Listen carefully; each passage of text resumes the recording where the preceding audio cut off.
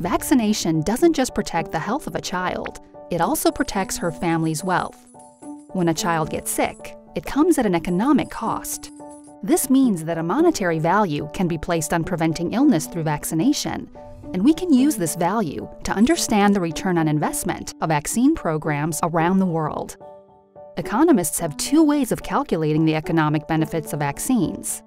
One looks at the total cost of illness that can be avoided if a child does not get sick. This includes the money spent on treating an illness and lost caregiver wages. It also includes the worst-case scenario where the child's life is cut short.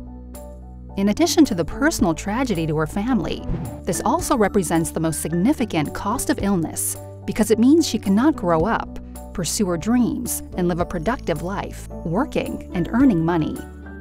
When the total cost of illness is added up and compared to the cost of vaccinating her, which includes the cost of the vaccines, as well as the costs associated with health workers giving the vaccines, couriers delivering those vaccines, and the facilities where all this happens, it becomes clear that there are considerable economic benefits to preventing the illness in the first place.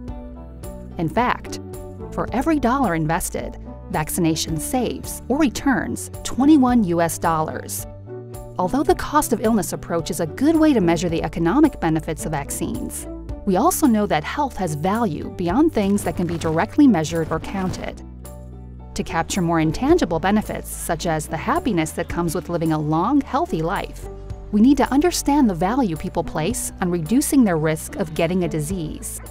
By asking how much individuals would pay to avoid a small risk of death from vaccine-preventable disease, it is possible to calculate what is called a value of statistical life. When we use existing survey evidence to calculate the value of statistical life, it turns out that every dollar invested in vaccine programs returns $54 US in economic benefits.